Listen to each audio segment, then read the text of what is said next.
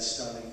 He says it in Caesarea Philippi, right at the foot of a big cliff, a big rock, at the escarpment of Caesarea Philippi, a town named after Caesar, and 2 levels down, or 1 level down, I guess, in those days in the bureaucracy of the Roman Empire, Caesarea Philippi, Caesar and Philip. Who do you say that I am? You are the Christ, the liberating king, the son of the living God, as opposed to Caesar, who was seen as the son of the gods. I mean, it's all so extremely political. And there, Jesus declares, on this rock, I will, whatever the rock, we can argue about that, but I will build my ecclesia, my colonies, my alternative way of living. And so he's the head of the body politic. He's the head of this alternative community. He's the firstborn, he's the beginning, the firstborn from the dead. In other words, he's the resurrection of humanity. He is, we know that this empire is going to crumble. He's the resurrection of a new way of living. And so in everything he has the first place. For in him all the fullness of God was pleased to dwell. In him God was pleased to reconcile all things to himself. All things on earth, all things in heaven. And here's the complete overthrow of Caesar Augustus, who makes peace by shedding his enemy's blood on a cross. But here is a king who makes peace through his own self-giving on a cross. The repudiation and overthrow of the empire around them. That's what they sang. We don't sing songs like that today. Because our imagination hasn't been freed up to imagine what it would be to be singing songs that bespeak this alternative kingdom of God in today's world. What would those songs look like? What would happen if we sang them? And that to me is a pretty exciting possibility. And when we sing of Christ as the image of the God who can't be seen, we're singing something pretty amazing. We looked at a definition of empire yesterday, and I was somewhat polite because I didn't take it any farther than just those general definitions. But there's a document widely disseminated in the 1990s by I believe, the executive branch, and it was called the National Security Strategy of the United States, and they identified 3 main goals of U.S. security strategy. Perpetuate U.S. military dominance globally so no nation can rival or threaten the U.S. This is in the 1990s. Be prepared to engage in preemptive military strikes. This is in the 1990s. George Bush gets blamed for a lot of things that were actually cooked up during the Clinton years. Maintain immunity for U.S. citizens from prosecution by the International Criminal Court. Why that was identified as key, I don't know. But you know that one of your esteemed professors here has been involved in research about torture done by the U.S. government. And we've had our former president and former vice president brag about things that if they were anywhere else would make them liable to the ICC. But this was articulated in the 1990s, before President Bush and Vice President Cheney, that one of our goals was to maintain some sense of unaccountability. In other words, dominate, intimidate, and refuse to play by the rules you expect everybody else to play by, a classic manifesto of the imperial spirit. And we mentioned yesterday that empires always go through a rise and a fall, and there's no single pattern for it. But you might say that empires always overexpand, or they have overexpanded, and now new conditions arise that make their current expansion unsustainable, which requires excessive taxation, which leads to economic stagnation and recession, which promotes expanding income inequality, which produces decreased well-being. By the way, inequality produces a lack of well-being for the rich as well as the poor.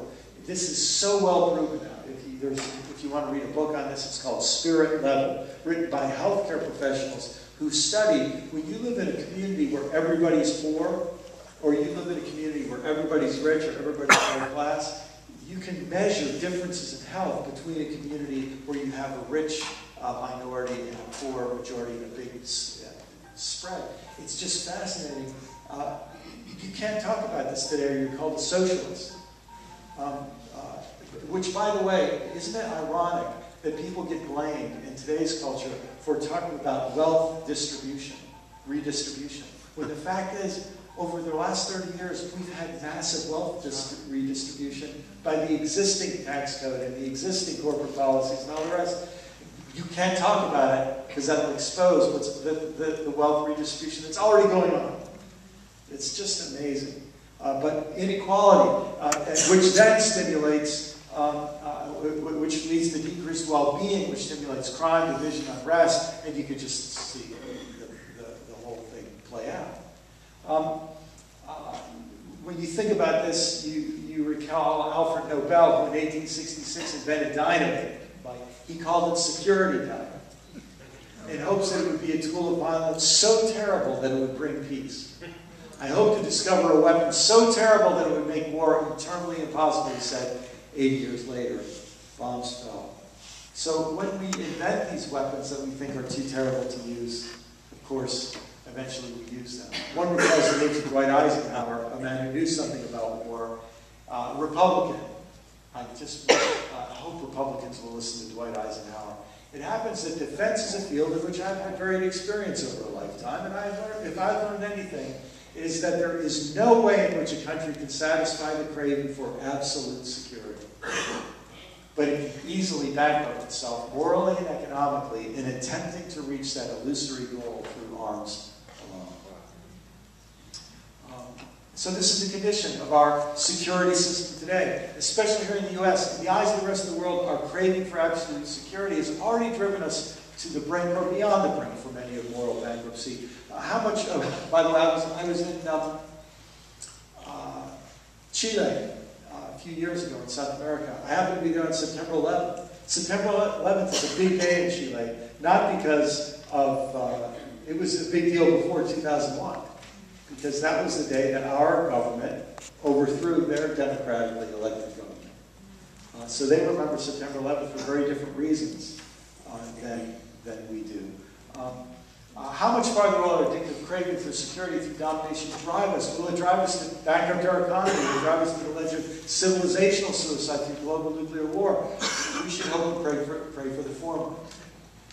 In other words, wouldn't you agree we would be better to have our country go out of business than to blow up the whole world in its last desperate gasp for security? Or else we should hope and pray for a radical transformation of our framing story so that we switch sides from Caesar's way to Jesus' way before it's too late.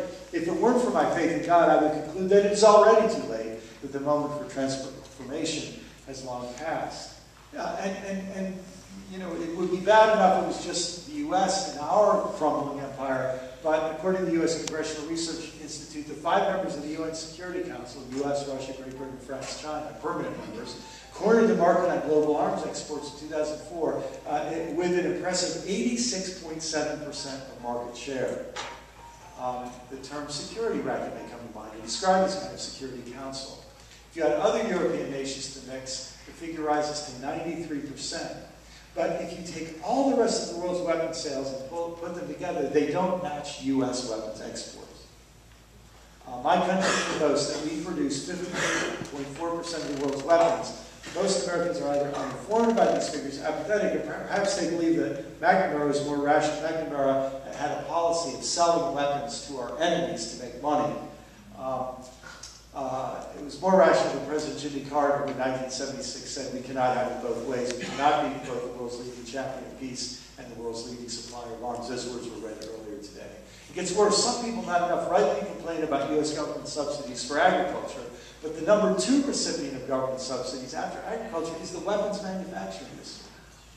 This is almost never talked about. Perhaps we Americans could say that this kind of welfare for the weapons industry is rational because this is the way we help our allies and make a profit while doing so. But in 2003, 80% of the top buyers of U.S. weapons were countries which our own State Department labeled undemocratic countries, or countries known for their failure to uphold human rights, such as Egypt and Saudi Arabia. In 1999, U.S. weapons industry supplied arms to 92% of the conflicts in process anywhere on the planet, and in a stroke of elegant fairness, often supplied both sides of the conflict.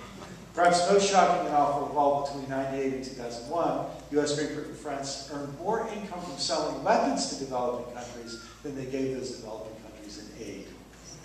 So you start to see that behind the scenes, why all of us, when we think of America, we think of apple pie, and we think of, baseball and all these sort of things. The rest of the world sees a different side of our behavior. I was with a pastor in El Salvador a couple of years ago. And he's a Pentecostal prosperity gospel pastor who's gotten the message of the kingdom of God. And he's trying to preach it in El Salvador. And I was sitting with him in his office, and I said, he said, our first step in trying to apply the message of the kingdom of God, he said, it's very symbolic. But he said, we started the first recycling center in the whole country. And sure enough, on Sunday, people come with a Bible in one hand and their recycling bag full of plastic and other things. And they even started composting, and they bring their compost stuff. And he said, this won't change the world, but it's a first step. It's a way that we can live out our faith and our understanding that God cares for all of life. And I said, well, what do you think? What's your next step? And he got silent for a moment. And here's what he said. Very, very gentle human being. He said to me, you might not know this as an American. He said, but your country was fighting a proxy war in my country for a long time. You were fighting the Russians. And as a result, both you and the Russians were arming my country. As a result, there are now 4 guns for every man, woman, and child in El Salvador. He said, we are awash in guns. And he said, there's something funny about guns. As soon as you have a few, you need more. You have one in your bed, you have one in your desk, in your office, you have one under the seat of your car, and then you also need one, and he just started adding. And so everybody gets more and more guns. He said, we are addicted for buying guns. And he said, I have to have armed guards surrounding my church, walking the streets, because otherwise our cars will be robbed and our people will be robbed to and from their cars. He said, I hate this. It's wrong. He said, so I know that the next project is I have to speak about violence in the arms trade. And then he got quiet for a moment. He said, but I have small children. And you see, most of our political leaders are arms dealers themselves. So when I speak about this, I have to be prepared to die. He said, remember, this is the country of Oscar Romero. And so you just realize that we have this, we end up in this process of it becomes so obviously suicidal, and then we just step harder on the gas, especially when you can win an election by being more extreme than the other guy. And so we're watching this happen. We do it every 4 years, and so we find ourselves looking at 2 great empires of the 20th century. One, Great Britain, who divested voluntarily of its imperial status between World War II and the 1970s, and the Soviet Empire, which collapsed with amazing speed just 21, 22 years ago. And it makes you wonder, how will we play this out as the last man standing, so to speak, in the category of superpowers? How will we play it out? And I think we have 2 options as a nation. One is to redefine our place in the global neighborhood and economy from an empire playing the role of police, boss, or bully to a good neighbor. How could we intentionally change our role to a good neighbor? A powerful neighbor, a rich neighbor, a strong neighbor who has special responsibilities, but it's very different to behave in the neighborhood like a good, strong neighbor and a boss, police, or bully. Or if that doesn't happen, we have to prepare for collapse, because we have been just dancing the Arthur Murray Dance Studio steps that